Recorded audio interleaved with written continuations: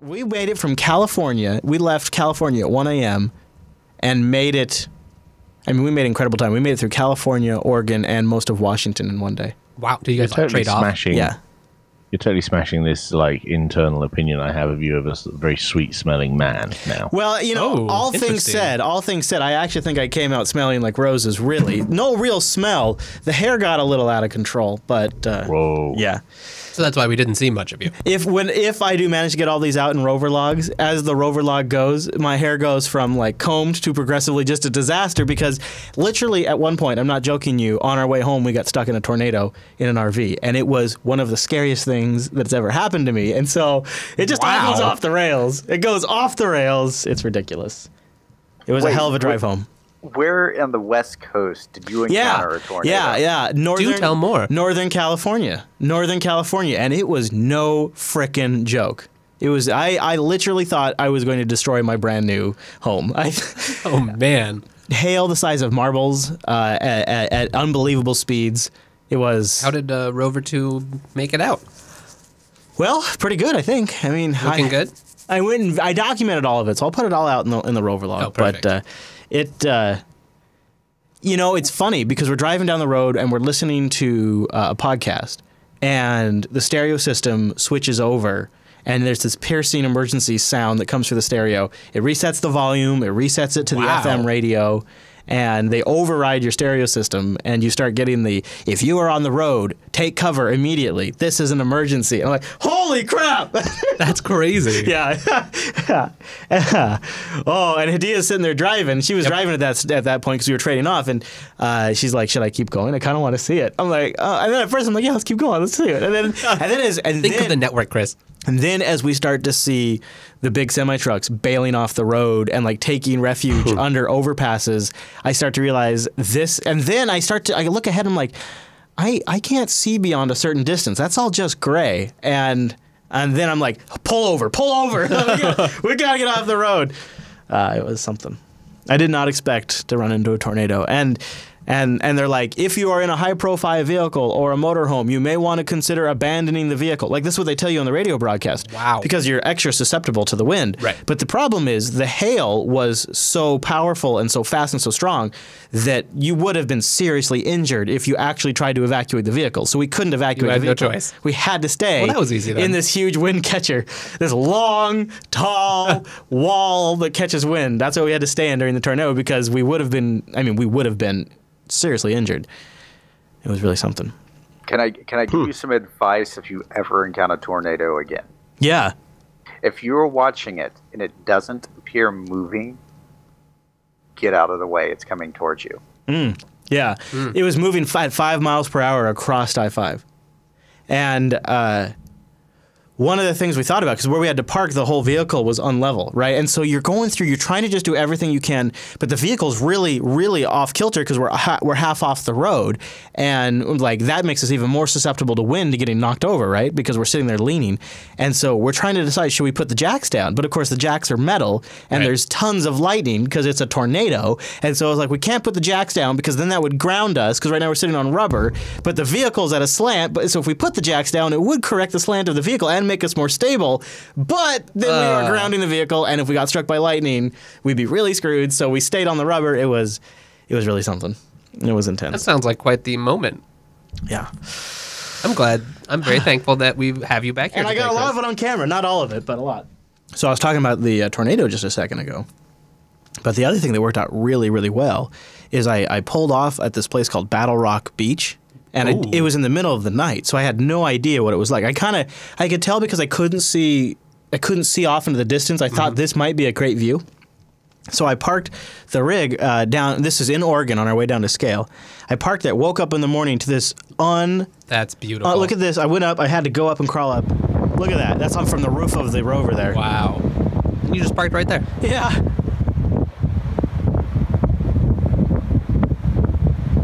And I went out and I got some footage with the GoPro. I got like some super awesome. I'm holding the GoPro there. So I have it on a stabilizer. Oh, look at how happy you are. So I took it up to the water. Now Hadia got this shot from far away. See, I'm sitting there trying to get a shot of the ocean, and the water. There it goes. So I got my boots a little wet for good footage. Well, it's worth it. Yeah, that's all in on the line of duty. But that turned out to be a great spot on the way down. I don't even know if you can get a hotel that niuse. Yeah, right? That was waterfront. Pretty And you just great. wandered right down to the water. Made up for the tornado on the way back from Scale. Oh, so this was on the way down. Yeah, this is on the way down. And really, the whole payoff was getting to see Popey, who turns out to be a well-smelling gentleman. Oh. Yeah, I can confirm he does smell well in real life. You caught me on a good day. Well, no, a conference when you're traveling, not your typical good day. Because I'll tell you what happened to me. Total devastating disaster. We were moving from the old rover to the new rover, Lady Jupiter, as we call her, and we moved everything except for the absolutely most important things for a trip like this. My mixer, my microphone. Oh, Chris. And all of the toiletries. All of it. Toothbrushes, combs, hair anything, soap, anything. Left it all. So we got down on the road and realized we didn't have any of our stuff. It was awful. So Popey, I congratulate you for making it over to the west coast of the US of A and smelling like a gentleman. With your basic hygiene intact. While at a conference. That is a true feat. I'll tell you what, the hotel we stayed in was okay. And as with many canonical events, when there's more than a certain number of people, we share rooms. So I shared a room with one of the other community guys, Michael Hall. And, we didn't... the shower wasn't huge, so squeezing us both in there together was a little bit of a squash. But, we managed. Of course. That sounds fun. Just asking for fan art. This is Linux Unplugged, episode 129 for January 26th, 2016.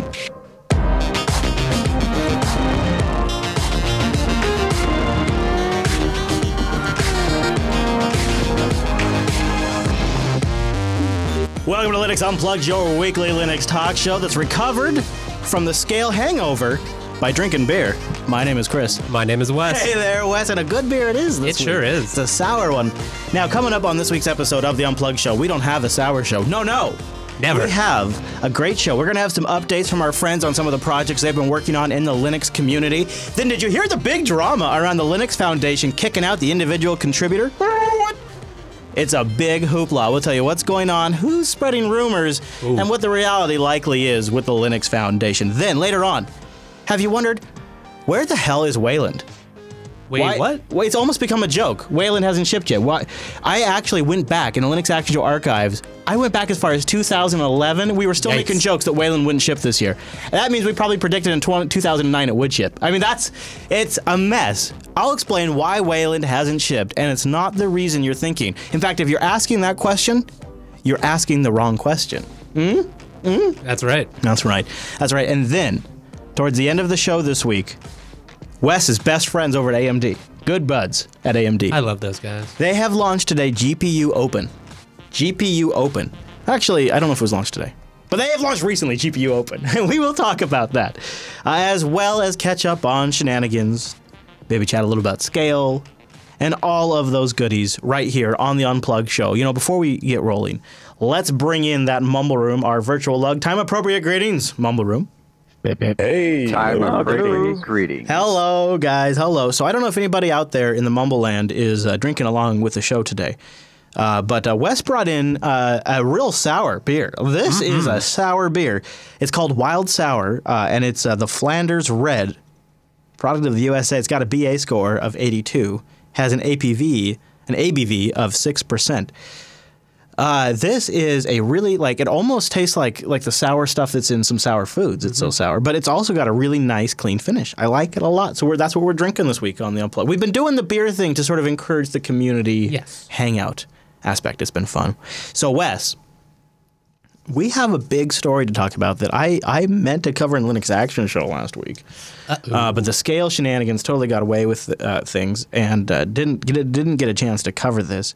And so I wanted to give a mention out to Jonathan Thomas, who shipped OpenShot 2.0 beta. This has been the Kickstarter project we've all been waiting for. OpenShot 2.0 is a whole bunch of new stuff, it's the new UI look, it's a whole bunch of fixes he's been working on, and Kickstarter backers are getting the update first. It's pretty exciting because you guys know I follow Linux editing pretty closely, and I still think it's a pretty bad state of affairs. He put together a little video. Let's check it out. It's pretty cool. Look at that. That's him putting that out.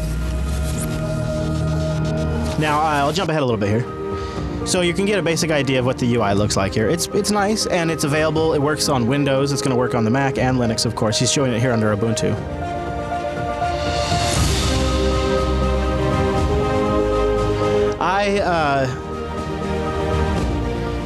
I am hopeful.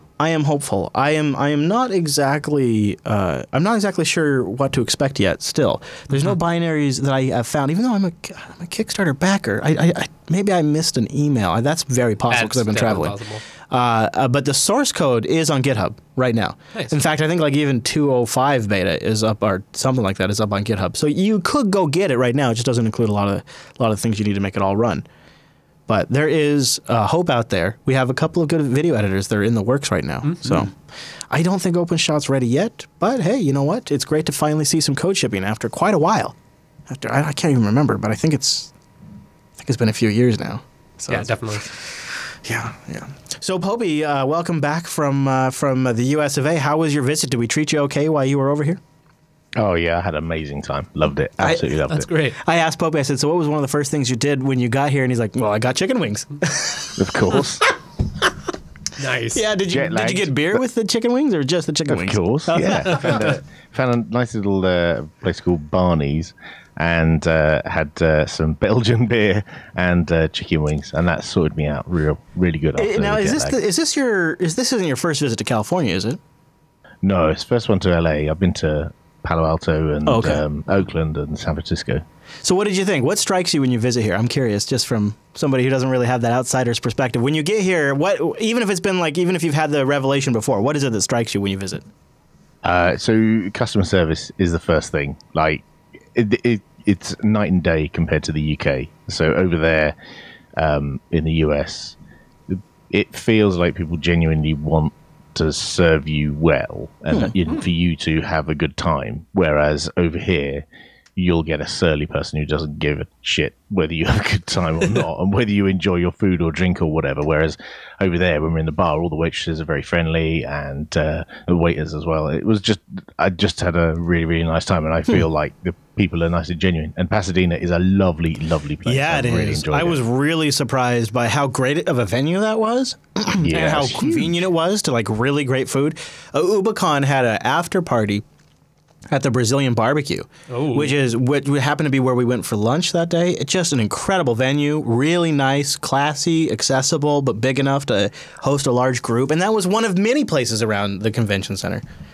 Yeah, you could have gone to a different place every night, and you know, we randomly chose most of them. We didn't have to, go looking for Yelp reviews or anything. We stumbled on this little Korean place, which was a little bit weird.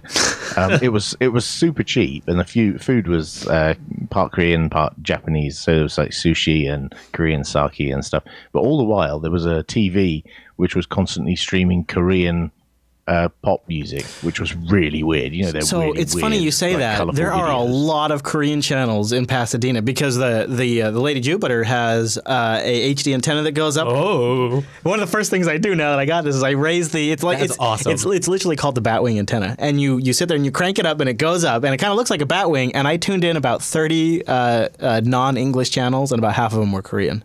It's a fun thing. to try that MD live streaming with that. I couldn't take my eyes off the TV while I me too. I was like, every time I went back to the Rover, I'm like, turn that on. I'm like, holy crap, look at this. This is unbelievable. Micah, we had a great time. Micah was there. He helped us out with the reservations at the meetup. Popey was able to come and say hi to the meetup. He made an appearance because he was a working girl while at the convention. That's right. We all were in a sense, but I mean, he had to go back and do his business. So how did that all go for you? Was it a decent success? Would you do it again?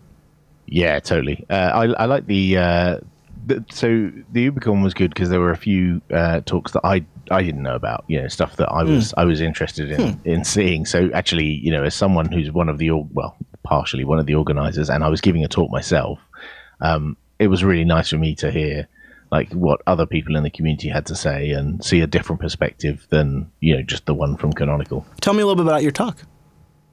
So I talked about a service that I created. So immediately before my talk, Stuart Langridge talked about building services on top of Ubuntu phone. So rather than just, nagging us about when the next phone is going to be available, when, moaning that there's no game center or something like that, rather than moan about it, why don't you go out there and build something? Right. So his talk was all about building something, and that kind of dovetailed nicely with mine and his joint talk, which was we built something. So it was quite cool. It was nice, and I did a demo and it worked. And that's always nice. Yeah, I had a webcam pointed at a phone in my house a few thousand miles away just to prove that it was doing what it wanted to do. So that was quite good fun. Yeah. Cool. Had the foresight to set up a webcam before I left the house, flying around the world. Well, I had like 5 minutes to talk to Mark Shuttleworth, and I asked him if this is going to be something that they're probably going to keep doing. And he kind of gave me a canned answer, which I kind of gave him a hard time about. But essentially, he said that that the unconference format feels pretty good to him, and that this in-person thing and sort of riding along with another conference seems like a no-brainer for them. So I don't know, Poby, if you guys are going to do something like UbiCon again, but I thought we are.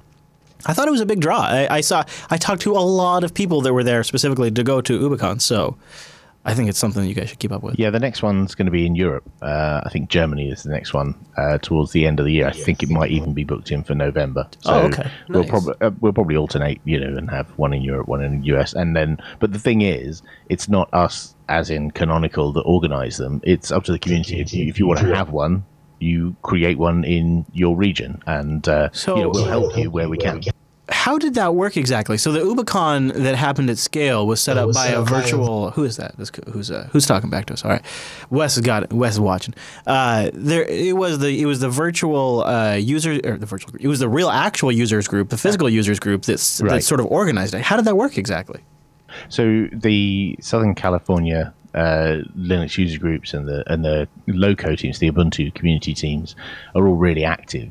And many of them are involved in Scale anyway, so it was very easy for them to organize things with Scale and get the venue and get the rooms booked and all that kind of stuff. So they did all the logistics, and we have a stand in the expo area and all that at Scale as well, and for the whole of for UbiCon as well. So it was very easy for them to do that organization because they were already linked to an existing event, and I think that's where it probably pays off, is if you're in a local area and there's already an event nearby, you can tack 1 day or 2 days on. Seems like a good relationship. And, it means you as a community person don't have to fork out for a huge venue that's very expensive, and that Pasadena Center is massively expensive. It's really, really expensive. Yeah, well, it's a nice venue, so I would imagine it is. Yeah, we had a chance to chat with one of the organizers about the incredible ham radio setup they have there, just so that way the different organizers can communicate. Oh, really? Wow. That's how they punch through some of the interferences. They use ham radio. And it was so cool to hear them geek out about that. And then he pointed out where some of the antennas were. If you looked, you could see they have, and the Pasadena Convention Center, of course, is pre-wired. They have antennas installed because this is a common thing, I guess. Pretty neat, pretty cool. I mean, it's a pretty big event. I mean, you have to keep this in perspective. It's being put on by the community, right? It's not O'Reilly Media coming in and organizing all of this. It's not the Linux Foundation that is organizing all of this. It's the community, and it's still a huge event. I think they said they had something like 3,600 people. That was the number I heard too. Was 3,600. That's just what I was going to add. So it was a really cool event. I mean, we're going to go more in detail in Linux Action Show, but it was really neat to see there, Popey, and I would encourage people to check it out. Too. And you know what? We had a hell of a meetup. It was pretty funny because we had 40 people RSVP, or 40 plus people RSVP. And so Micah, 68 there in the chat room, or was it, no, not Micah, it was Micah, not Micah 68, different Micah, in the chat room, realized, well, we should probably give these people a heads up. Well, at the time he gave them a heads up, it was only 20 on the meetup list, or something like that. And then they lost the reservation altogether. They lost it altogether. And so I get there and I'm like, it was a reservation for 20, but it's probably going to be more than that. And then I'm like, and then like 5 minutes go by, and I'm like, I should probably let her know by more than that I mean double. Yep. So I'm like, all right. Let me clarify. But they never heard me after the number 20. They just went with the number. So, and like, party of 20. Yeah, we have 20 people coming. Yeah, they got 20. We need to set up a table for 20. Like, I heard them talking all the time about 20 people. I'm like, and I kept like, ma'am, it's probably going to be more than like 40. Eventually, we just completely overtook their entire outer seating area. I mean, I think it was like maybe 55, 60 people. I don't know how many people it was. Wow, that's great. It was huge. It was huge. Nice place as well. We went there a few times, and yes, the beer is good in there, and the food was good too. Yeah, the Yard House. Yeah, they had a great selection of beer. Great selection, which was the rarity, including Ian from System 76 had me try this peanut butter beer that he got. Peanut butter beer. Peanut butter beer. Whoa. And it was smooth. It was real smooth. I got a local. You don't want chunky peanut butter beer. I got some. Yeah, you don't. I got some strong Belgium ale. I can't remember what the name of it was now, but it was really good. It was excellent. Hey, something we've been talking about here on this show. I don't know. I'm fascinated. Ike or Josh aren't here today to talk about it with us, but a lot going on with Solus. I don't know. Maybe it's the way they communicate. Maybe it's the brash goals that they have. Something about this project. I'm just fascinated. Very visible. Right? Yeah. And so they're going out and making waves again. And the folks over at Softpedia have been really. I want to couch this conversation just saying they've been really making some changes over at Softpedia, and I want to talk about that with you guys too. Wimpy, you're in here, right? I want to talk to you about this too. But SoloS is going to be supported for the next couple of years, this next version, and so I guess they say they're going to try to squash, I quote, all bugs, and I don't know how the hell that's possible. But alongside with their crunch and focus for 1.1, we're also continuing our campaign of bug crushing. We have crushed 22 bugs over the last week, ranging from long string bugs that have been resolved since Budgie rewrite to recent ones that related to inclusions of Git-based patches for new software in the repo. So they're going through making supposedly this next release super, super solid, Wes. What would it take? This is my question to you. What would it take for you to honestly and legitimately install Solus and run it on like this laptop or a work machine that you are going to use every single day? What would it take? I think it really probably comes down to package availability. I'm willing to do a little bit of work to get the packages if I need to. Nothing crazy. But if I can use the tools I expect day to day, even if it's like a compiling or something akin to. Yeah. So it sounds like the barrier's not high. Yeah. No. I mean, everything looks nice. I'd have to play around with Budgie a little more to see if it met, my workflow. But I assume I could change that if I need. Is anybody in the Mumble Room using this as their daily driver right now? Yeah, that's a good question. Doesn't sound like it. I don't think it's reached that level yet. All right. Maybe when this 1.1 comes out, I'll step up and put it on this laptop. I don't want to. I don't really know. I don't know how to. I don't want to do this without. There's a lot of Softpedia shame online. A lot of people don't like Softpedia. Yep. And as somebody who just takes in a lot of news sources, I just sort of weigh each article on its own merits, and I sort of build sort of a following with an author, those kinds of things. And so for me, it's not so much about where you publish; it's more about what you publish. But regardless, Softpedia has a hell of a name, and not necessarily a good one at that. And I've been watching their coverage recently, and I don't actually know of another outlet out there, say maybe Phoronix, that is actually as closely following less headline-grabbing projects that do deserve attention. Yep. And they also are following projects that do deserve attention. But I find that they're actually, in some cases, contacting the distro makers and getting quotes and actually verifying things, which... Why, that sounds like real reporting. Yeah, and I'm wondering, Wimpy, I know I've seen a lot of articles from them about Mate Edition. I'm wondering what your experience has been on the end of the person getting reported on and what your experience, because that's a pretty valuable perspective. Yes, Softpedia certainly strike me as an outlet that are far more grassroots community focused. So they are paying attention to a broader range of Linux news that appeals to probably more the enthusiast. You don't see so much of sort of the enterprise stuff. It's sort of more that's a good way to put desktop and mobile. And yes, in the past they have contacted me directly to clarify things prior to putting stuff out. But in the main, they like to be first to report on things. So It depends whether it's a big story and they want to be first, or if it's something new and they want to be, accurate. It varies. But also, I forget his surname. Swapnil from used to be Mucktware and Linux Vader.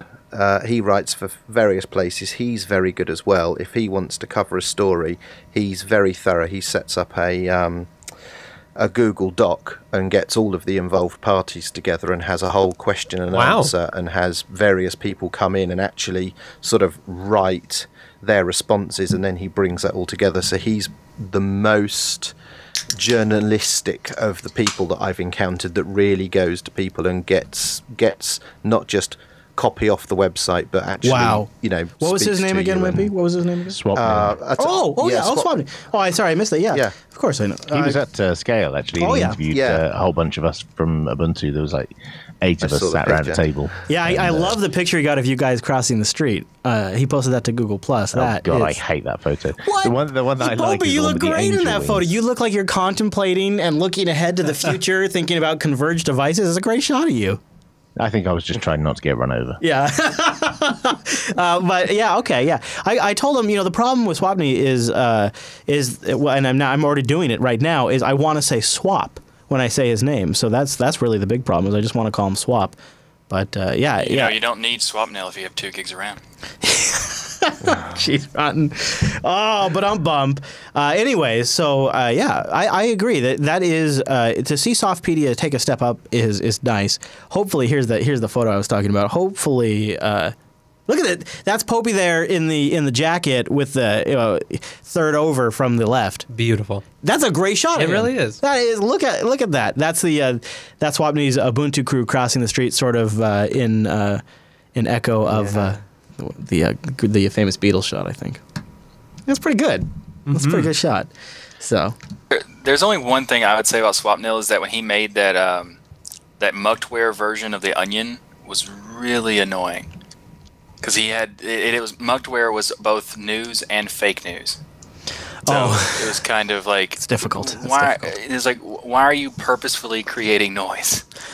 There is much discussion to be had there. But that said, I would encourage people, to just sort of reconsider from time to time and take each article in its own perspective. Yeah. And of course, linuxactionshow.reddit.com is a great place to discuss the merits of an article, because I do read those comments and weigh them when I'm thinking about covering a story. So yeah, I have found their coverage to be interesting. It's been something I've been starting to visit on a reoccurring basis. Always good to see better, more and better Linux news coverage. Yeah, sure, very much so. You know what else is new, better, and always getting better? That's our friends over at DigitalOcean, man. They've been making UI improvements that I love. It's some really nice stuff to make you do things that make it possible to do things at scale.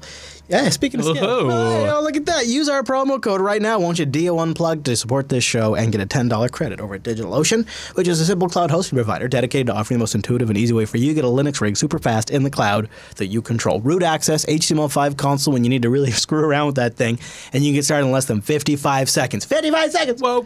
Man, that is really something. That is. Woo! 512 megabytes of RAM. Boom! 20 gigabyte SSD. Boom! 1 CPU and a terabyte. A terabyte of absolute domination transfer for $5 a month. Use that promo code DO Unplugged, one word lowercase. You get $10 credit. And the really nice thing about DigitalOcean is they got data centers out the wazoo. Yep. They got them all over the place. Wherever you want to look like a boss, you can have a data center. If it's in New York, yeah, you got a data center in New York. If it's in San Fran, yeah, now you got one in San Fran. Oh, Singapore? Sure. Amsterdam? You know how they roll there. Yeah. But let me tell you about Toronto. That's where you go to be in the north. Right there on the Americas. But guess what's not in Toronto? The NSA. Oh, also, by the way, Germany. This is a sweet spot for all of Germany's neighbors. Or if you want to stream something to Merkel herself, you gotta have a droplet in Germany. Country. It's the only way she's gonna watch it. But really, what's great about DigitalOcean is their awesome support of Linux, working upstream, all SSD drives, and this incredible interface. I love this interface. Which the only thing better about this interface, is the API. Oh, man, that API. Holy cow, the API is straightforward, but the nice thing about it, and I'm going to tell you, Wes, sometimes I hit the lazy button. See, what I do here is I go over to this community page, and you just go to community, and then you go to projects, and you're like, I want to have a project, right? No, this is where you go to find a whole bunch of really good open source code that's already written around that DigitalOcean API, and there is tons of stuff you can take advantage of right now. I'd be scrolling if you're watching the video did you version. see that? I was just using the Vagrant integration the other day. Really? Yeah. How so, Why Wes? spin up a VM on my local machine when I can get one in the cloud for so cheap, right? Totally. In fact, they even have hourly pricing, and on top of all of that, with one-click applications, deployments that are super easy, they also have great guides. Like, here's one they just posted on how to set up Let's Encrypt certificates for multiple Apache virtual hosts on Ubuntu 14.04. That's seriously helpful. DigitalOcean.com, use the promo code DO Unplugged. Go get your own super fast rig up in the cloud that you have root access to. You can do whatever you want, either deploy applications with a single click or set up the entire infrastructure yourself. Be a boost at DigitalOcean.com. Use the promo code DO Unplugged. And a big thank you to DigitalOcean, not only for rocking so hard and making Linux super cool and for a first-class citizen on your service and using the Linux to power the entire infrastructure. KVM. Yep. But also for supporting the show with DO Unplugged. DigitalOcean.com. Thanks, guys. All right. It's almost a joke now. Where in the world is Wayland? And it's always like, is it ever going to ship? And I will admit, having fully participated in the joke, I was going to play a clip for you guys where we predicted Wayland would ship to show you, just as a bit of context, how long we have been expecting Wayland to be the default display server. And this is sort of where we go off the rails, but bear with me for a second. Best I could estimate, I think in 2009, or 2010 actually. I think it was 2010. A long time ago. 2010, I said it would be default. In 2011, 2012, and 2013, I made a joke prediction, as well as did Brian and Matt at those times, that Wayland would still not be shipping and no one would care. And it has sort of been the joke prediction in our show for so many years that we've stopped making the joke. It's still a joke. I heard the joke at scale. And the problem is, it's actually completely and totally the wrong question. The question really isn't, is Wayland ready yet? That's not really what you should be asking. The better question is GNOME ready yet, or is Kwin ready yet? Because, I mean, yes, there has been work that needs to happen on Wayland, but Wayland itself is a protocol. I'm going to get more into that in a second. But blog post here from the GNOME blog, and I'm forgetting the person's name right now because, I'm going to blame it on the beer. He says, it's been our goal now for a while to get to a point where Wayland could be declared complete and ready to be enabled by default. We've come a long way since starting the porting effort in 2013. In fact, we feel we're close enough that we can aim for Wayland by default in Fedora 24. So this is, something that's everybody's been talking about for quite a while now. Getting Wayland by default. There's been a lot of work fixing things like dialog boxes and pop-ups and applications. GTK Plus has had a lot of work that's gone into it. Kinetic scrolling now works better under Wayland. Drag and drop now works under Wayland. Copy and paste is getting close in a lot of cases. But this isn't the problem. See, this is what you have to understand. The question isn't really, is Wayland ready yet? That doesn't make a lot of sense. Wayland is a communication protocol and says very little about the implementation of the two sides you want to communicate, say your web browser, a compositor. The protocol is stable and has been for a while, but not every compositor and or toolkit or application speak Wayland yet, so it may not be sufficient for your use case. So rather than asking, is Wayland ready yet, you should be asking, can I run GNOME or KDE or Enlightenment under Wayland? Are they talking Wayland yet? Because they have to be their own compositor now. They have to do that own work. They have to be their own server, talking Wayland to the client application. Like, all this stuff now has to be implemented. The burden's on them. It's just not done yet. It's not ready yet. But we still talk about it like if Wayland isn't shipping. Wayland shipped! Everybody, news alert right you can here. Use it today. Breaking news on the Unplugged program. This is CNN Breaking News. Wayland shipped. It shipped a while ago. It's done. The problem is graphics drivers aren't ready. The desktop environments aren't ready. All of our little esoteric applications aren't ready yet. We're not ready. Wayland is here. It's good. Yeah, I mean, so I wanted to just sort of talk about this for a second because it's sort of, I heard it come up at scale. I've seen it online a million times. There's a blog post about it right now. Why aren't we shipping Wayland yet? I've even participated in it. And in the reality, it's just that it showed up and we weren't ready for it. It's kind of what it feels like.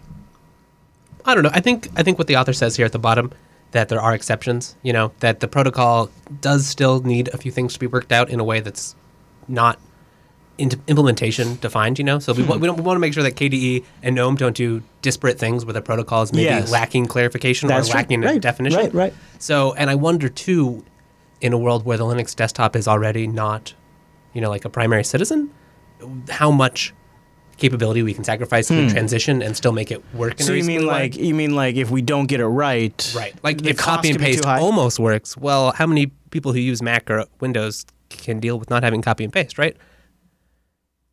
So I don't know. I think we're getting really close. I think that this is a very good point, and that we are already seeing like GNOME. And I love when we see the updates from the GNOME team and the KDE team about how far their compositing and their window managers are coming, especially the KDE updates. But Kitson, you think that's indicative of maybe a systemic problem in the desktop projects themselves or the communities? What do you mean? Possibly. It just seems like at least one of the desktops would have it fully working by now, since it's already shipped. It's been shipping for 6 months, about a year now. I'm just kind of surprised that like the X standards, where they got together and all agreed on certain standards, or for like the icons, etc., drag and drop, copy paste, all that stuff. There was actually a huge foundation that was created just for that. Why don't they do the same thing for Wayland? I thought it was kind of being put on by the same people. That was my understanding. Heavens, I want to give you a chance to jump in just before we go too much further. Go ahead.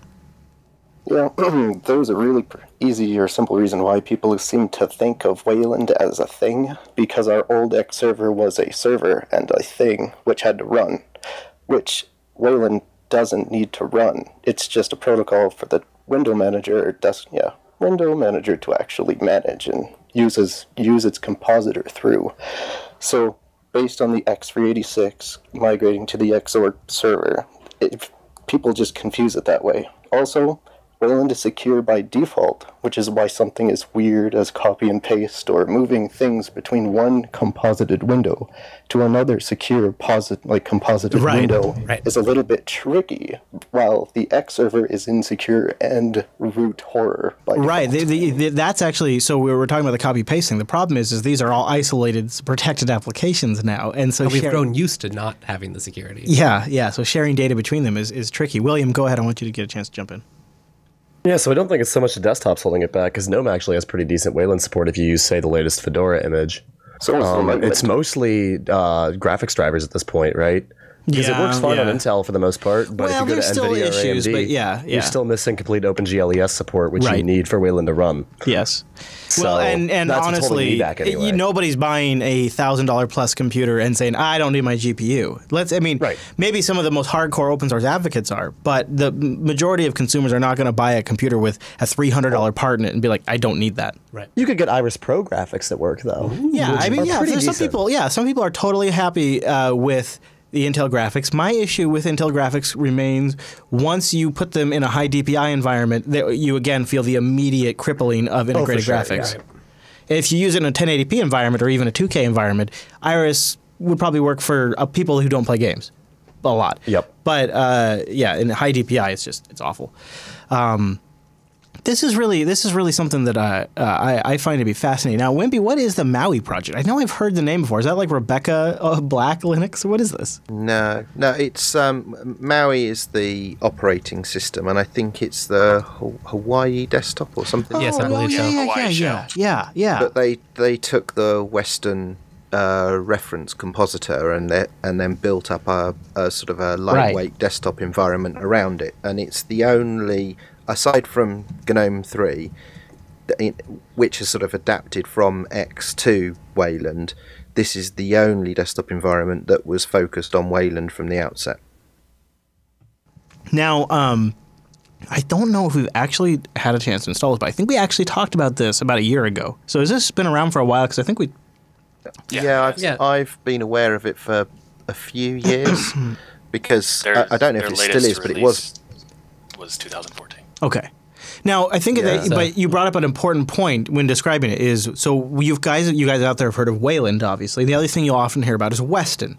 Weston is a reference compositor. Weston is not really something, it's not something the Kwin developers are going to use. It's not something the GNOME people are going to use. It was a reference point. That's what Weston is, and that's been done for a while too. Right. Now, were you going to mention? Well, I was going to say, here's another Wayland-focused environment that is supposed to be a drop-in replacement for the i3 window manager. What is this called here? Yeah, Sway Window Manager. Sway WM, yeah. Boy, look at this. So, okay. I mean, I think as these things come along, power users maybe, right, if there's a nice tiling window manager, maybe I can make do with Wayland right now. Yeah, and we're watching a little demo. They have a little demo video up under our website there. That does look pretty good. So I can do this, and then maybe MPV plays with zero. Look at that. It's kind of smooth, too. It actually has some...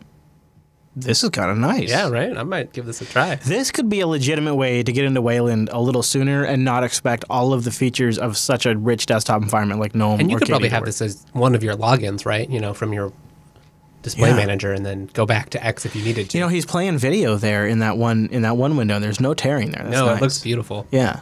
The dream. Let's put a link to this in the doc. I'll put so we can have that in the show notes. That's pretty cool if you guys want to check that out. So it's a tiling window. Do you call it a window manager now? Yep. Well, that's what it says. They say a window manager. So okay. It's actually a successor to i3 because the i3 team said they weren't going to make a Wayland version, so that's why they made it says that they bring in your i3 configuration file, so it has i3 configuration compatibility and i3 IPC compatibility, which would probably mean like some of those plugins and stuff, which is super cool, and also multi-head support. So and gap support, which I know you had to compile in separately. What's gap sometimes. support? Is that for in the monitor?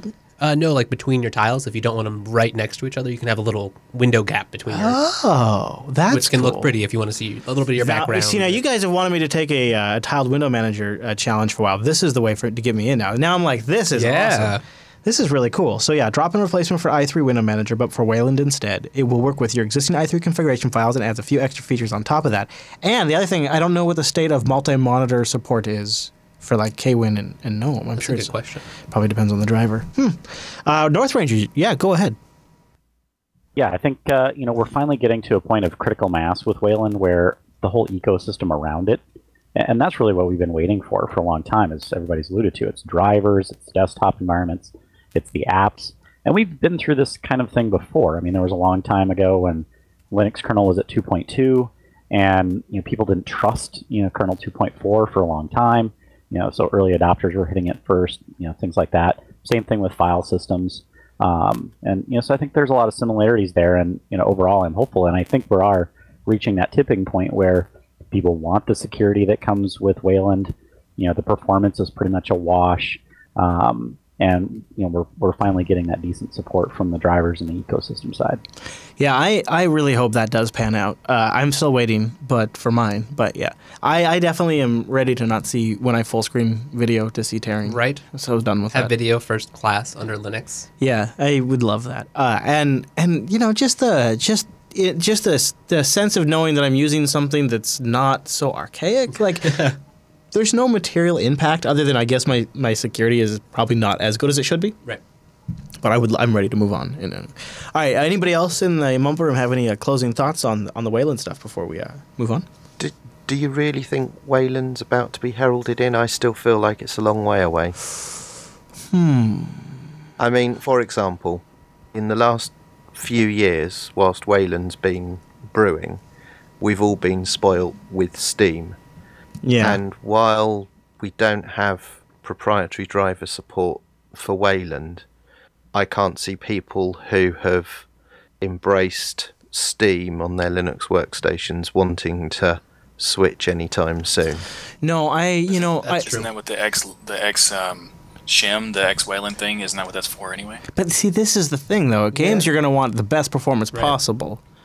I know that the next series.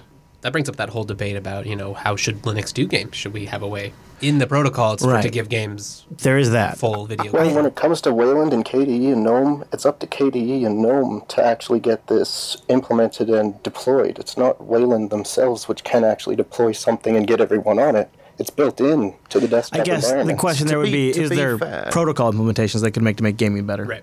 Yeah, that's what it's not about making gaming better, and I don't think that GNOME and KDE can be faulted because they've both been working very hard on bringing Wayland support to their desktop environments. They've been too busy, making their desktops actually usable and getting ironing all the bugs out from their new 3.10 releases, KDE 5.0 releases.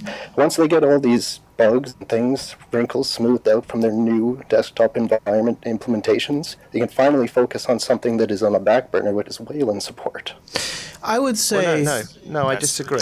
I disagree, because what's actually been happening is that the toolkits have been evolving, and therefore the desktop environments that are built on top of those toolkits have been evolving alongside those, and that work has been moving on at quite a pace. If you actually look at the amount of effort that's gone into supporting Wayland on KDE and GNOME 3, there's been a lot of effort, and they're both very close, and they've both got implementations where you can run both their desktops on top of Wayland. But that's not the issue, and the issue is also not whether games will run better on Wayland or if there's protocol support for optimizing Wayland support for running games.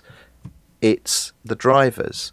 We've got Intel support, which is fairly decent, but without the proprietary driver support to give that performance that's required for gaming and 3D and what have you, people won't make the switch. Well, here I see two things that sort of are hedges in our favor. The first being, obviously, SteamOS. I mean, Valve has the final say on what ships on SteamOS, and they can continue to use X11 for as long as they want, or they can implement some sort of shim, something like that. But I am encouraged by the news I saw today that the next Serious Sam game is going to ship supporting Vulkan out of the box. And really what the question is what we need, the way we need things to line up is we need game developers to support Vulkan, and then we just need the Linux drivers to have good Vulkan support and Wayland support. And if we can sort of, if everybody's interest and priorities can align this way, we're in pretty good shape. And the thing is, a lot of priorities and interests are beginning to align this way already. The slow pivot. Yeah, so Vulkan could be an answer to that, and I think SteamOS is our short-term hedge while this stuff is sort of sorted out, because Valve's not going to ship what Valve doesn't want to ship. Yep. But the thing is that Vulkan has come along while Wayland has been brewing, and I'm not sure there's any provision in Wayland for Vulkan at the moment. I could be wrong about that because I haven't looked into it too carefully. And I'm not entirely sure if it matters. Yeah, it doesn't matter. There's no reason why you would want at a display server level to be concerned with something that would be interpreted by the driver and then rendered out that way. Boy, but you know what? Surely you need, for example, for Wayland to, let's just go back to OpenGL. Surely you need Wayland to understand the OpenGL extensions for it to be able to render those things, and in the same way, surely it needs to be able to do that for Vulkan as well. That would be done by the drivers and the stacks on top of them. That's usually done by Mesa. Now, as to what protocol it uses to go into to use this with, that's separate. I'm not so sure. I think Wayland needs to be able to interpret some of those extensions. No, it really doesn't, because all it's going to do, the client of Wayland, is it's going to ask for an OpenGL buffer, and I think you can still speak Vulkan over that. I think you can still upgrade that to be Vulkan compatible, and it'll just render it within that frame that it was dictated by the West End compositor. Well, one of us is wrong. I would actually bet that the answer lies somewhere in the middle, because it seems too clean one way, and it seems too ambiguous the other. But the Talos principles included there. I like that game. I will link to the thread that you just put in the chat room, Wes. There is a Linux gaming thread about how Vulkan will impact open source drivers, and I think they get into Wayland in here. We are about to go through a massive transition, and the closer we get to this, the more and more obvious it is why Valve was very, very smart and thinking ahead when they decided to release SteamOS. Because they're like, this is a great platform for us to target, but they had to know about this stuff coming up. I mean, you don't choose Linux as a platform without following what's happening. And maybe that because they now have so much skin in this game, maybe they will be incentivized to work with whoever they need to work with to make this an easier transition for us. Put pressure on game developers to support these newer. We could be so lucky, right? Isn't that the positive side of commercial interest using Linux? We could be so lucky.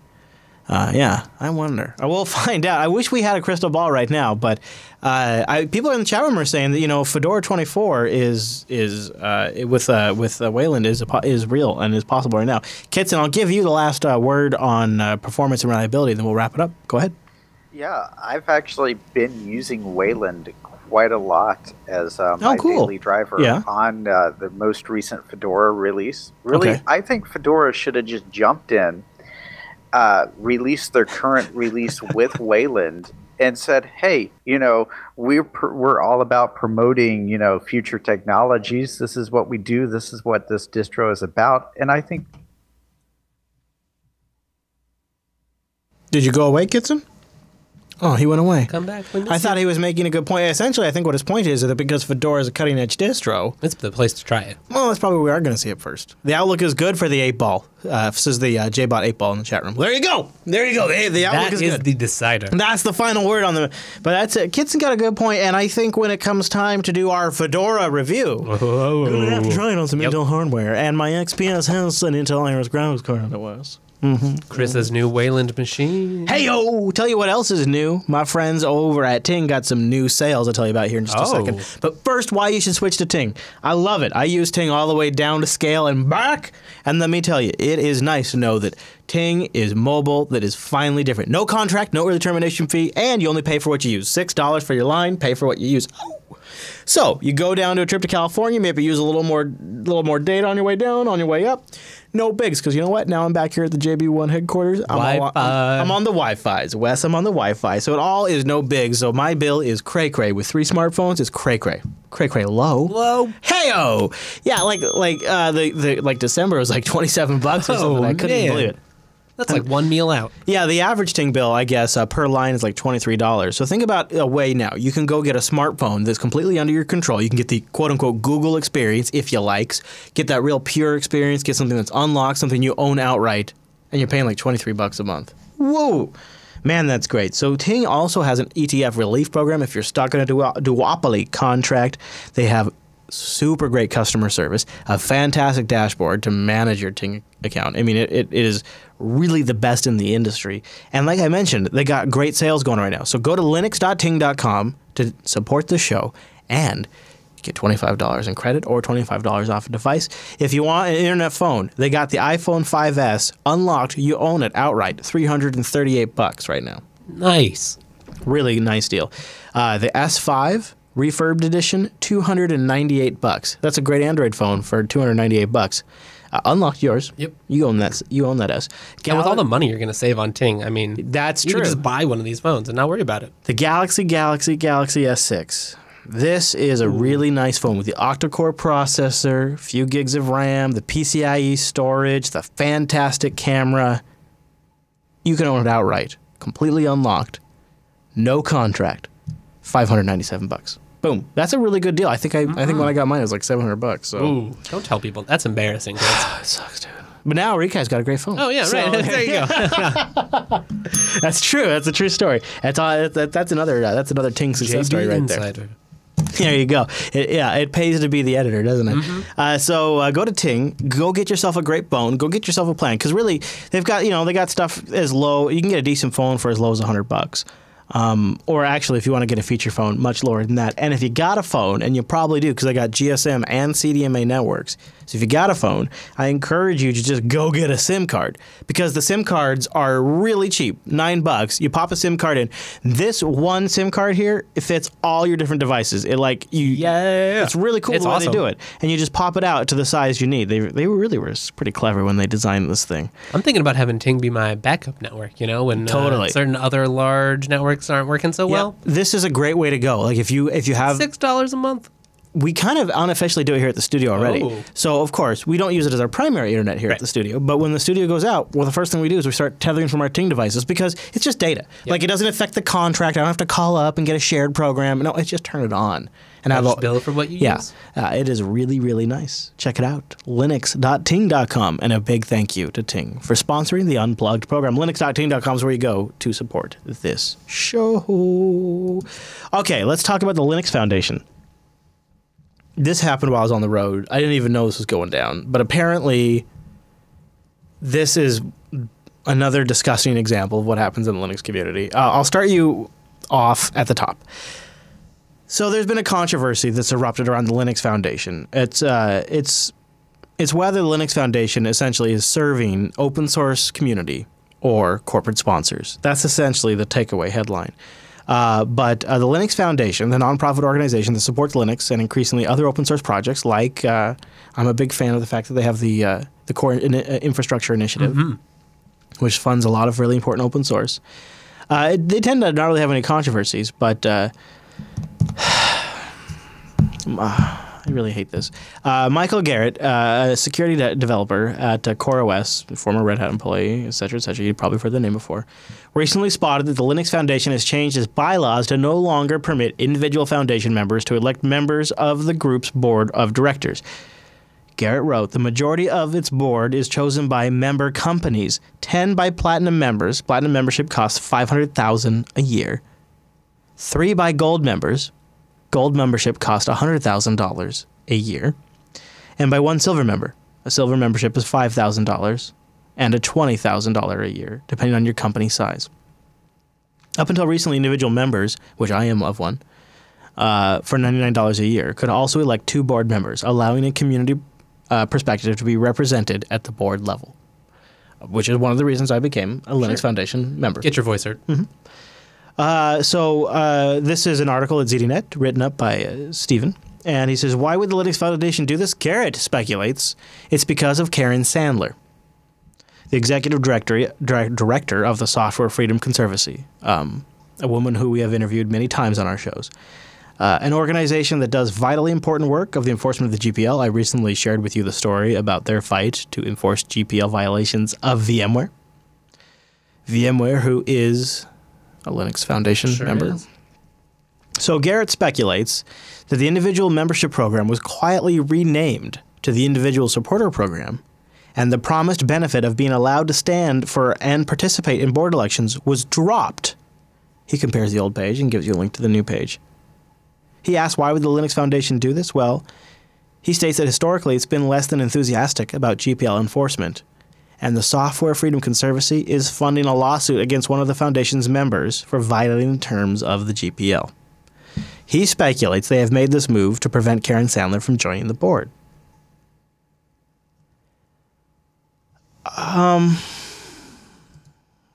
Then, because of this speculation, Karen Sandler has found herself under attack by people who have assumed that her mission is to bring some sort of agenda to the Linux Foundation, one that they would define as a social justice warriors agenda.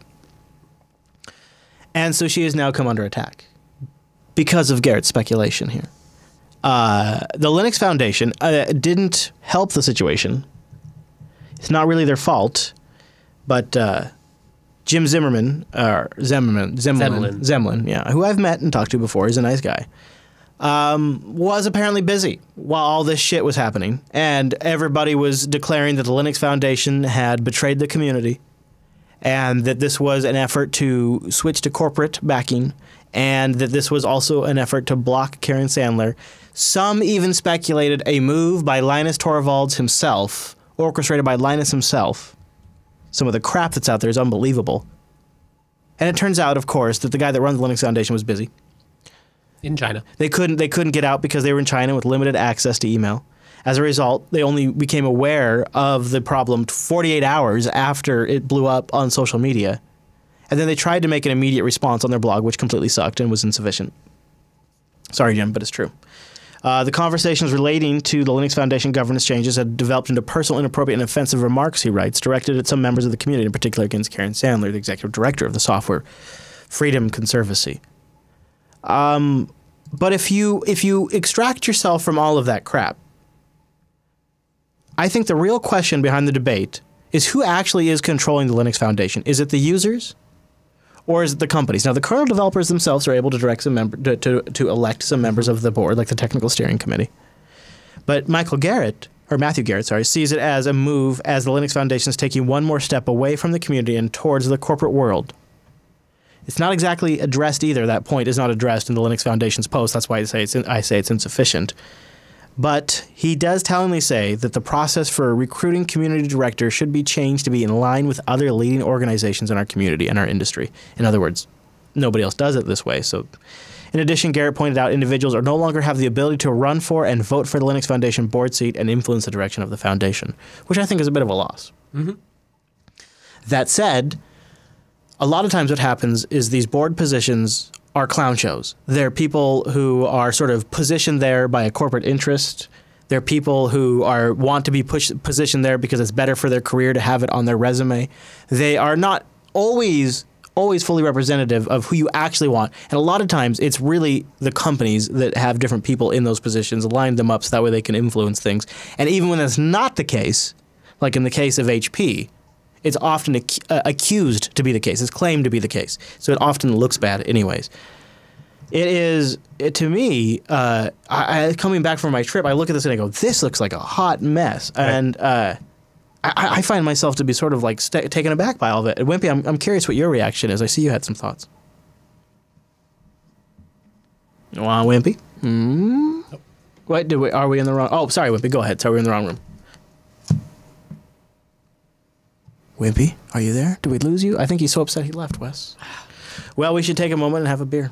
I do think he makes a good point, though, that we have to consider the nature of Linux. It's an open source thing. It exists on its own. The Linux Foundation has always been, like he says, a trade association. It's kind of a nice mechanism to extract money from people who use Linux for their profits and then gear that, they use it for open, the infrastructure. But it is not. And as Greg KH talks in our Linux link, the community members haven't necessarily, besides B. Dale, been good representations of the community. Yes. They haven't really functioned this way, so maybe in name only. I really so Greg KH took to the Linux subreddit and responded to some comments, and we're going to link to that in the show notes because I really liked his take on it. I don't know, can we not hear anybody in the mumble room? Somebody say, North Ranger, say something for me. Can you? Do you say it? Yeah, do you see him lighting up? Yep. Well, I don't know what's going on. Computers are hard, Wes. I don't know what's going on. We're not experts here. No. I don't understand how computers work, and as far as I'm concerned, we should all go back to calculators. I don't know, maybe close that thing and reopen it for me, Wes? I have no idea. I look at this and I'm trying to suss out if there is bad blood between the Linux Foundation and the Software Freedom Conservancy. That's really my question. Right. Is there something going on there? Is the Linux Foundation affected by its members? I would tell you, I would like to sit here and tell you, because I have a lot of respect for the Linux Foundation. I've worked with them on some projects in the past, several projects in the past. They do a lot of good things for the ecosystem. Yeah. Like they pay Greg and Linus. Mm-hmm. That's a great, right? And the core infrastructure, all kinds of stuff. I also have seen sort of a side of the Linux Foundation that gives me pause because it doesn't seem genuine. It doesn't seem honest. And that is, there are news outlets online that purport to be just straight news outlets that are actually PR fronts. It's just press releases. For the members of the Linux Foundation, primarily SUSE and Red Hat, but others as well, that hire people that are their PR people to write articles for them, and then they publish them on these quote-unquote news sites as an article that essentially implies this is why you should use distro, insert Red Hat or SUSE or whatever, instead of something else. And they are essentially native advertising pieces that the Linux Foundation is allowing their members, their contributing members, to publish through their publishing platforms. And I find that to be disingenuous, and I also, over the years, have found it to actually be shaping the tone of the conversation in the community, and I find that to also be disgusting and disingenuous. So I would like to say that I have absolute respect for the Linux Foundation, but if I'm being completely honest with you, I have seen some practices that seem disingenuous to me. Basically, it seems that if you write a big enough check to Linux Foundation, you get access to their publishing platform. Kind of do what they want. And that bothers me, because as somebody who publishes, like that really bothers me. Now, maybe I have it wrong, maybe I don't, but I do wonder if this is a shift more towards corporate funding, corporate sponsoring, corporate interest, which is honestly where Linux makes its bones right now. And maybe this is a moment for us as community members to consider, just how we think of the Linux Foundation in terms of the larger ecosystem and other organizations that maybe can do similar roles. The other thing I question, and I wish I knew more about it, and I absolutely welcome Matthew Garrett to come on the show if he wants to tell us about it himself. The Mumble Room is open when it's working. What I don't understand exactly is why Matthew made these speculations about the Linux Foundation making these changes specifically to try to screw Karen. I know that there was some timing of some talks canceled and all that kind of stuff, but when you talk to Karen, there doesn't seem to be any malice on her part. And I'm just wondering where that speculation came from, because it led to some weird stuff that happened. And I'm kind of curious why he did that, and maybe if he knows something that we don't know. But it seems like he went to his blog and made some speculations that ended up causing a shit ton of issues for the Linux Foundation, who are honestly doing something that any foundation would normally do. I don't necessarily agree with it, but and there is merit to him bringing up that they did away with the seats. It's just kind of the other stuff that got glommed on there that maybe took away from that. Exactly. Like, I think it's a good thing to mention as a contributing member. Right. You wouldn't have known this otherwise. Exactly. Probably. That part, totally valid. We should have a conversation about that. The speculation why they did it, it feels off base because it's nothing unusual for a foundation to do like this. By their own bylaws, they're allowed to make these changes like this. It's all internal. Yeah. So I don't know exactly. It leaves me taking a bit of a pause. But the full write up, Stephen J. Von Hoff Nicholas did a great. I just added the Hoff, who wasn't at scale. Oh, that's too bad. Yeah, he's like pretty much one of the only Linux quote unquote celebrities that wasn't at scale. I don't know. I mean, that's all right. Noah was there showing him up, so it doesn't matter. He would have JB's own. He would have had to compete with Noah. I can understand why. Not many people can do that. How can you? Right. He doesn't bring the Google Glass though. Really? You know why? That's disappointing. You know why? No. Here's something you'd never know unless you're a glass hole. If you change radical climates, Google Glass gets destroyed. Only because, so the way that it works is the projector that projects the thing in your eyeball, it projects against a foil reflective material that's on the end of the prism that then bounces it back into your eyeball. Oh. When you travel, and see where Noah's at, it's like negative 16 Fahrenheit right now. So it's like crazy cold. It's inhuman cold. Yep. It literally is not No one survivable. should live there. No. He should move, and he should come to Seattle. Join us in the PN Tub. But he's, like the boiling frog, he doesn't know life any other way. But what he has learned is when he travels to places that have human climates, like the West Coast, I'm not, people are snowed in right now. We don't get any snow, so I don't mean to make fun of you. But anyways, he travels. If he makes large climate changes, the foil that the prism uses for projection reflection bubbles up, and it destroys the ability to project anything in Google Glass. Permanently? Yeah, and so as he has to get it replaced every time he does this. And Google's been pretty good about it, but now they don't make glass anymore. He feels like this might be his last glass, so now he's afraid to travel with it in the winter. So it's a home glass. It's home glass because it's too cold where he lives. Yeah. He needs like a humidor for it. Yeah, maybe. Now, hold on. Now, see, A. Gates, earthquakes ain't got nothing to do with climate. That's the two separate issues. Yeah, we're going to have an earthquake. That's why I drove Highway 101, so I could see the coast before it falls off into the ocean. I thought it would be beautiful. I don't know what to do about a Mumble Room. Yeah. I don't know what to do about that. Freak high. What's going on? I'm not sure. What's going on with that? You closed and opened it, right? I sure did. Yeah, I don't know. We're in the on-air channel. Yeah, we are. You know what I'm going to do? I'll reset the channel over on the mixer. Here we go. You ready for that? Let's see here. What's you? I think that we should all make those businesses fail. Now I just got to purge this buffer over here. Get it out of here. Okay. There we go. Okay, Wimpy, can you say something now? Are you there? Hello. Yeah, we did. Hey, welcome back. Hey, it worked. Look at that. Our dearest friends, the Mumble Room. That's all you got to do. You just got to reset the channel and flesh a little bit. So if there's anything you want to mention on the foundation thing, go ahead. No, I think Wes covered it. My point was very brief, and that's that the Linux Foundation is a trade association. You pay to be a member of that trade association, and the Linux Foundation represent the interests of its members. And for the most part, the interests of its members are going to be conflicted with grassroots community stuff. There's going to be some overlap. You've mentioned core infrastructure projects and all the rest of it. That's terrific. But be in no doubt that we benefit as a byproduct of them serving. Look, we made you a nice platform that works. Oh, you guys can have it for free. Yeah. I mean, but they're. Yeah. That's it. It's a trade association. Yeah. There are lots of them in different industries, and that's how they work.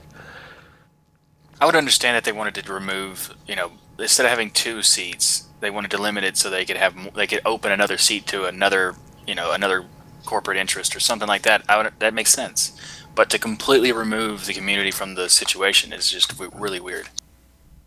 It feels like it made them special to me. It feels like what made them special is gone. Right. I don't think we'd question it if they'd never had one, if that had grown up. But the fact that they have had it and then just remove it, even if it wasn't necessarily doing its job, it's hard to ignore. To see the internet go batshit crazy, though, and say that Linus is orchestrating some sort of campaign against social justice warriors is sort of like... I can't imagine he would care for more than his kernel to even worry about that. Yeah, it's a total misread of what Linus' priorities are. Yeah. It shows what total lack of understanding people have of how the community actually works. Mm-hmm. It's sort of ridiculous. We've got a community calling for our destruction here, Chris. You see Why is that? No, what happened? In this earthquake. Oh, I know, dude. They're gonna totally cause it to happen. Thanks, guys. That's all right. And then I'll just have to move over to. You got a mobile home now. Yeah, man. I live on springs and shocks. I won't even notice. But no, actually, that's not true. You know what I do notice? Linux Academy, because I noticed that they have made some major improvements over at Linux Academy. I'd like you to go there. It's a learning platform for Linux and all the technologies around it. Everything that really kicks ass in the Linux ecosystem, they've got stuff to help you learn and manage it, including like AWS platforms, of course, the Red Hat certified courses, step-by-step video courses. So many of them. Downloadable comprehensive study guides. Instructor help is available. 7+ distros for you to choose from. That's the highlights. Linux Academy has really been rocking. They just had a big announcement recently. They've rolled out a ton of new features, but one I want to talk about today, which I think is super cool, is the new Linux Academy mobile app for iOS and Android. This is a really, really great idea. If you get a couple of minutes on your device, I think this is going to be the way to go. You're going to see the Android version coming at the end of Q1 2016. It's going to be free for all the users. Of course, you're going to need to be a member to take advantage of it. But look at that. Right there. It gives you an idea of what it's like to become a Linux Academy member. You go in there, you can choose a topic. You go into Linux certification training. You can go into OpenStack, AWS, DevOps. Then once you go into those realms, there is so much content to learn. There is scenario-based labs. There are great exercises for you to take. There are nuggets to go deep dive into a single topic when you're ready, in-depth resources, virtual machines that spin up with the courseware on demand that you can SSH into, brand new CDN to distribute all of that content, and live streams of a bunch of really, really great sessions where you can ask the educators questions directly. It's amazing how helpful this is, just if you want to be a Linux professional in any way, right? Like, maybe you've been doing it forever and you want to catch up with what's this DevOps jazz you keep hearing about. One of the things, there's 2 things at Linux Academy were really kind of like game changers for me personally. The first one was taking courseware and breaking it down into hours. Mm-hmm. Learn Python in 6 hours. No longer this nebulous thing, I need to spend 6 hours that I can actually understand Python. But the other thing is I suck at taking tests. Like, not my thing. I hate it. Like, because I always feel like tests are like of these scenarios that never actually happen in the real world. And so then in the real world, you just Google for the answer. Right. So now, one of the things they have to help with test anxiety that I have is practice exams. Nice. Yeah, you can use Linux Academy practice exams to help prepare your way through the, like maybe AWS or one of the Red Hat courses or anything like that. You can also take Linux Academy quizzes to help ensure you're learning the core concepts required to be successful. So not just passing the test. Really understanding it. Yeah, that's you don't really use it, You've already deployed it once you've finished with Linux Academy. And as a listener of our program, you go to Linux Academy, linuxacademy.com/unplugged. You get a great discount. That's cool thing number 1, linuxacademy.com/unplugged.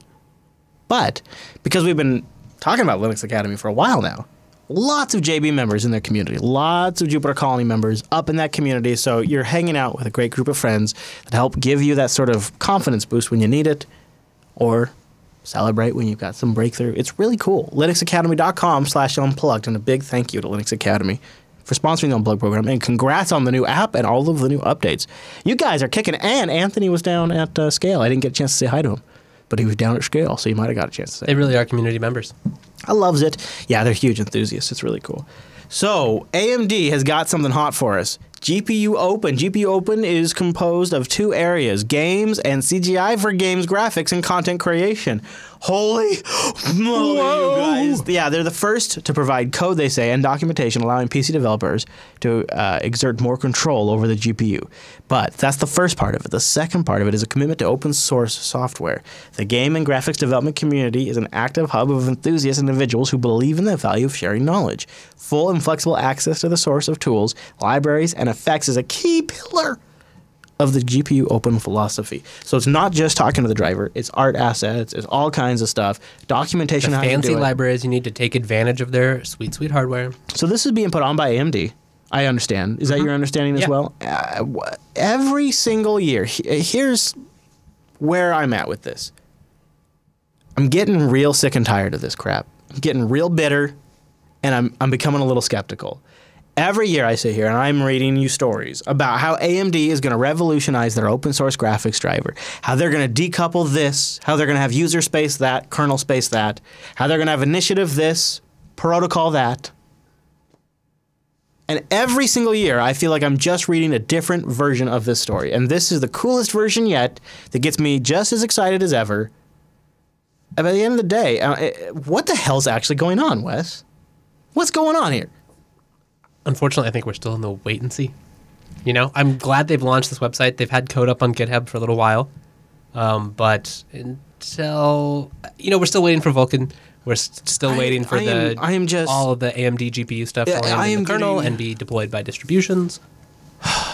I know I piss off all of the AMD fans when I say this, but I'm just not impressed. I love all of the things they're saying, and every time they say them, I love them every single time. And then I don't I guess what it feels like to me right now is before the last idea ever even sees code, they got a whole new idea that's even better than the last idea. That's right. We had Mantle, and now, now they're supporting Vulkan, which is good, but it's still like... And I feel like for 3 years I've been hearing about how they're going to split the graphics drivers up, and it's going to be super awesome, and you can just use the open source driver, and if you want a few more features, you go get this binary blob in user space, and you're good to go. Well, to be fair, they never actually claimed that Mantle is coming to Linux. They even were asked specifically, and they just basically dismissed it, saying that if people wanted it, then maybe they'd consider it. But now they're actually saying that since they're doing open source, it's actually going to be coming, and I think it's great. You know, like what they're saying is great, and I'm optimistic. But you know, it's been 10 years since they were reasonably usable in Linux, so at this point, I'm still not going to buy their stuff. Yeah, it's hard to come back from underperforming to such a level. Here's why it's a double burn for me, and this really upsets me. So not only are they saying crap that I like and want, and then not delivering as far as I can estimate, at least in any material way that actually matters at all, but at the same time, it's like, hey, everybody, and this is something the Windows users, like the savvy ones, are starting to give Linux users a hard time about. Hey, come to the Linux desktop, the land of free and open source choice, where you have all the great choices in the world. Oh, except for your graphics card. If you want any performance at all, use NVIDIA. Replace most of your weird X stack with this. So, like, we have one video card manufacturer that makes... I mean, like, really, where's the choice? You can use Intel and have a subpar experience. You can use NVIDIA, or you can use AMD. And in my testing, the NVIDIA is by far and really the only easy one-click solution by most distros for end users to implement and get great graphics performance. Yeah. We have one choice if you're a regular end user in Linux land, and it's NVIDIA. There's no come to the land of multiple choice, except for right here you only have one choice. And AMD has done nothing in all of this time, nothing to change the situation. A lot of good talk. I get all hot and bothered. They kind of just have followed NVIDIA's track, but not done it as well. Wimpy, what do you think? You think the Iris graphics is finally there? You think we're finally there with the 6100? I'm not the biggest gamer, but I have embraced Steam in the last few months, and my NUC with Iris 6100 plays all the games I have, and I've got most of the... I don't know if I have a AAA 6100 machine. I don't know if I have one. I haven't tried that one. But I'm not just running the games, but running the games at Quad HD. So just to be clear, this is not 4K. Quad HD is 1440p. That's nice. What? That's not William. I'm curious to see what you think about this. So I think AMD has been in this state where they just have to announce paper launches for things. Yeah. And so they're like, we have this great idea, here it is, but they're not going to have that thing materialized for years. Like, oh, we've made an initial commit and we have a plan. Here's this thing we're launching. But it's not going to launch for a couple of years until we get down the road, until we have hardware support, until we have all these things, until we've actually written the software. So that like, kind of stuff. don't abandon us. Don't abandon us. Right, they don't want you to abandon them because they're kind of falling behind and they're trying to show all these paper releases that just aren't there yet. And So I think that's the state we're in. I hope we get there, and I think we will get there eventually. Okay. So is the it's way just going to take time. So do you think the way to look at GPU Open is more about it's a piece to the overall strategy? So an open source driver is a piece to that, but also a piece to that is giving developers open resources to take advantage of to make great games. Like it's part of the overall strategy, but it's just part of it, and we're just waiting around. That's really what's going on here, isn't it? I mean, it's even like the splitting of the GPU driver. It's part of the strategy. They're going to try and make all the kernel space stuff open and integrated into the mainline kernel, and then have a bunch of user space components that they can change out. Depending on whether you want proprietary features or not. Right. Sounds so nice. And we're slowly getting there. Like, they just started committing this, I want to say, like 5 kernel versions back, and we're finally getting to somewhere where it's usable. Yeah, they have at least dumped some code into the kernel, which is... But they announced it way back when. Yeah, Yeah, that's where it's the same old. That's where I'm kind of like, oh, come on already. But I like the idea of open source resources, graphic assets, all that kind of stuff for developers. That's really cool. We'll see if they can get their foot in the door with like scientific stuff, if OpenCL can really compete with... Yeah, the NVIDIA stuff there. Yeah. And they're also distracted with all their side projects. Like, they're building the A1100 ARM chips, and they got to get Zen out the door, and they got to get the new GPU architecture done. Like, they've got all these things that they're kind of... Even the A1100, that was a huge paper release. Like, they talked about this 3 years ago as being ready in a year, and it still isn't even shipping. Like, we're just getting there now, hopefully. So, we'll see. You know, I've talked about this before, but you look at the next 3 years for Linux, we have never had more change coming, ever. So you have obviously, we've talked about today, Wayland coming.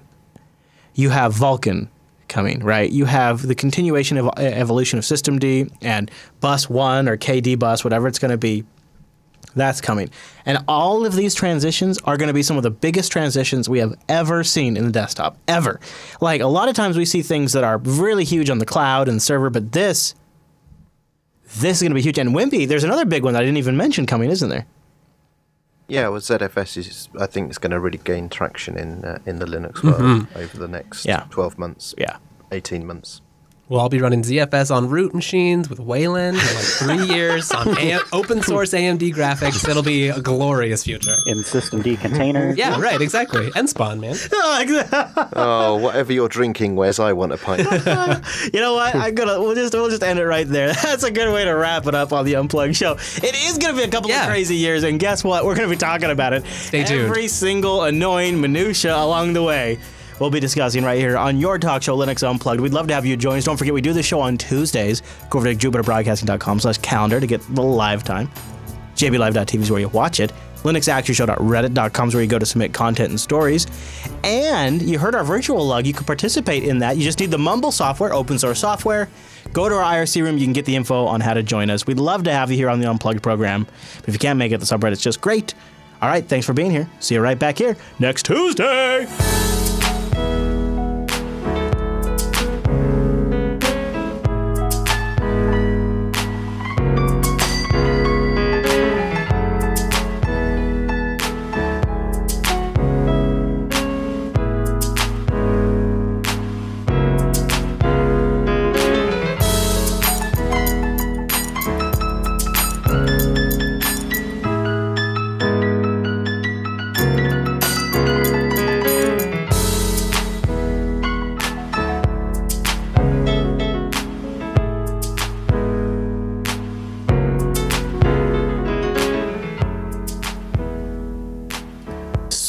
I kind of feel like I'm going to get some crap for calling out the Linux Foundation on that news outlet thing, but that is something that they do that really bothers me. Yep.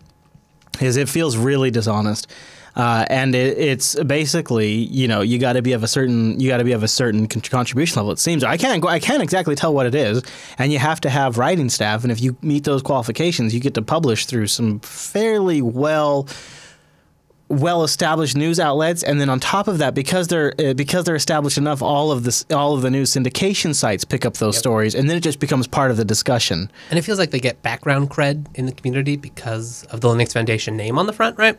Even if the company at play maybe uses it for their end, but isn't a good community player. It's not something I've brought up before a lot because I feel like there's going to be a certain amount of backlash because I value my relationship with the Linux Foundation because I think, in other words, in other realms they do a lot of good, and I've worked with them in several projects before, and they've been fruitful, and I enjoyed that, and also I like to be able to speak to the people that they write the paychecks to. But at the end of the day, like, that is a concern of mine that I have. So it's a real tight line for me to walk there, but I kind of feel like I have to say it's something that bothers me. And it doesn't mean that they're bad as a whole. It just means this is an aspect that happens that I don't quite understand. Maybe I'm wrong about, but to me, I would like to know more information about it. And it doesn't preclude the fact that they also contribute to open source projects when they can, that they contribute to people that are making incredible changes in the Linux kernel. It doesn't take away from any of that. So I hope I don't get too much crap for it, but I'm probably going to get some crap. Well, you always get crap. That's just... Have you been to the internet before? I don't know, but that's all it's true. made of. That's true. I do that. That's a good point. I keep trying to think of like what's the worst case Slack scenario because I'm starting to slide, Wes. I'm sliding into Slack, and I'm it's like, I've had a great. I love that they have. I mean, even if it's just Chromium, they have the Linux deb file. So that I've enjoyed that. Yeah, right? I think it's Sudclutter. I can't remember what the name of it is that I'm using on the Linux desktop for a dedicated Slack client. Nice. Okay. And their iOS client is great. Android, no complaints there really either. But I mean, even we have a couple channels just for like individual projects, and on some of them we've gone past 10,000 messages. Yeah. And then the archive starts to go away. And it's like, you start depending, especially on things like where you're sharing information, you're like, oh, well, just past there, I know there was some information I wanted, and I put it in this channel for use. And so we've asked if, like, we're trying to see if, not yet, so we haven't been paying. Yeah, we're seeing about paying. And so if we can. Is serious. Right. So that, I saw like there was a recent thread on Reddit about Mattermost. Yeah. I have not actually tried it. I know I should, huh? The thing is... And then Rocket Chat, I guess. The thing that Mattermost isn't going to deliver for me right now, at least, is it takes 30 seconds almost to set up a new Slack. Like, it's super easy. Great. And if I'm hosting it myself, I don't really have time for this right now. I just need problems solved. I don't want to create more problems down the road. But here's what I'm truly, truly worried about, and I don't know exactly where you go to find it. I'm trying to figure out. Yeah, like so here's an example. Like if I want to upgrade to Standard Edition, $880 per year is what it would cost Jupiter Broadcasting right now, and that's just because we only have 11 users in our Slack. I think for us it was somewhere in the couple grand range. Yeah, or 8 per user per month. That's a little more swallowable for me. Sending invoices out to crew members. So then it goes back to, well, okay, it's kind of worth looking at Mattermost, but it has become a critical tool. And the other Slack does it well. And the other problem is, a lot of people now have Slack accounts. Yep. So you can. It's sort of they already like, have the client on their phone. Yeah. They already know how to use it too, and some people are already kind of like Slack clever, and they like So I like that one of them. I don't remember if it was Mattermost or Rocket Chat. I think had better Markdown support. Slack has like partial, but it's not. Markdown support would be killer, because then we could actually cut and paste stuff right into show notes. Yeah. Somebody should set up a Mattermost for us and let us try it out. Maybe we need like a Mattermost Slack bridge. Well, I would also like to know if people know of a hosted Mattermost solution that you can just pay some reasonable amount for. Yeah, because I just am not in a position to manage more stuff. Like if I have free time right now, I want to spend it on other projects right now. I don't really want to spend my time on that. So I would really like to get a recommendation. I wonder if there's also just for me, like maybe I can just set up the IRC bridge and then have a IRC program that saves all my history, archives it that way. Keep the free model. I don't know. Yeah, I mean, I assume that. So when I think of hosting Mattermost, right, my mind immediately goes to, I'm going to spin up a DigitalOcean droplet, right, and I'm going to register a domain, and I'm going to create user accounts, and then I'm going to convince all of the JB people to switch over from Slack to this new system, and we're going to have to do a clean break of our history. And then when we fill up space or we want more users or whatever, it's always going to be on me to do it. And I'm not digging that idea. That's a big workload. But and again, you're not going to want to troubleshoot it right before a show. Then again, I don't feel like spending $1,000 a year for essentially fancy IRC. Right. When you have the technical capability. It's just not maybe the time or It's a will. real son of a bitch problem. Yeah. I almost wish I was ignorant and just had to pay. 'Cause then Right. my decision is made. Fine, bottom line. And it's like... Too smart for your own good, Chris. Yeah, I guess that is kind of a thing. I don't know.